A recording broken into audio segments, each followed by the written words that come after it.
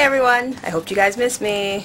So, I wasn't there on Monday because Dana and I switched because I honestly wanted to do it today. Because today is, as people know, and which will be our topic we're talking about, World Cup.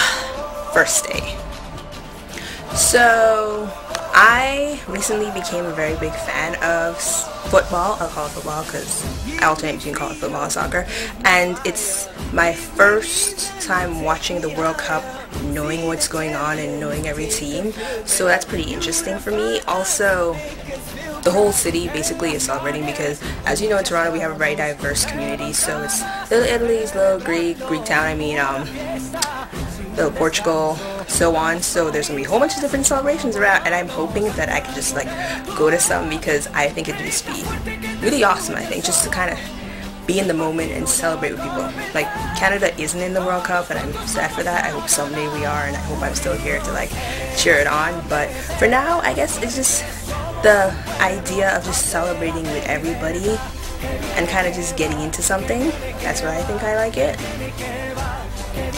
So I don't have a particular favorite team at all. I know people are saying Brazil's gonna win or Spain has the best chance. I'm not going for them because, you can't always say things are gonna happen because it is a game, and in games there are ups and downs and shocks and, upsets, as some people would say.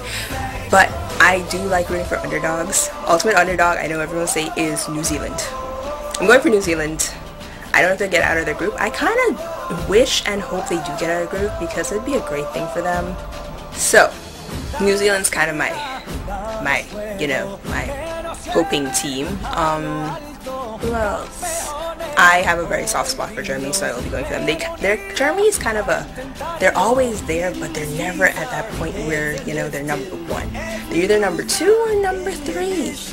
But they're not number 1, and I think this year is kind of going to be their number 1 year, I honestly think whichever team wins is going to be a real big shock to the whole world, because I don't think it's going to be a team that anyone even suspects of winning or even has in mind to win. So I'm hoping it's New Zealand. Yay, New Zealand. So the World Cup is here. You have 32 nations, 64 games, 30 days, and 1 winner. Who's it gonna be? I don't know. Nobody knows. We'll see on July 11th. So people, get ready and see you on Monday.